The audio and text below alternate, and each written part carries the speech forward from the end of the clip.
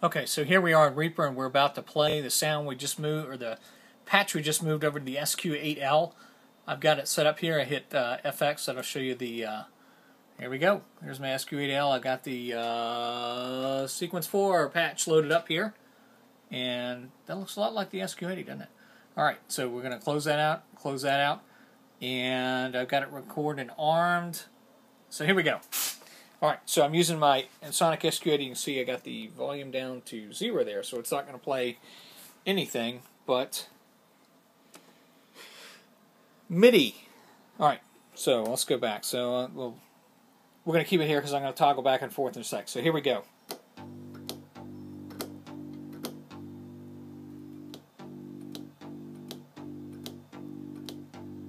Okay, that is the computer VST. We're going to go over here to MIDI, and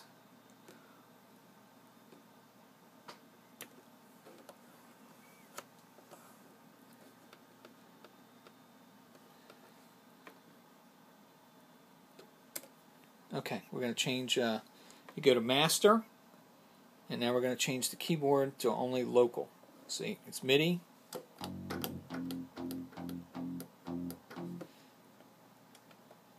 Local. Okay, now I'm going to cut the volume up so you hear the original. A little louder through the PA, so we'll equal.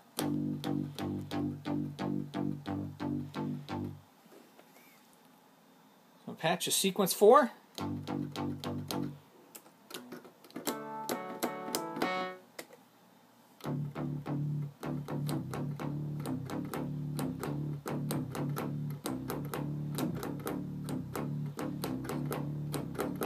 Alright, here we go.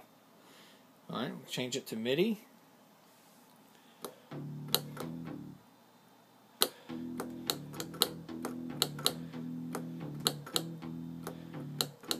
I got a little latency in my setup because I'm doing this quickly for YouTube. But you can hear it's pretty much the same patch, and I don't really need the SQ80 to do that. I can do that through any MIDI keyboard controlling my VST now.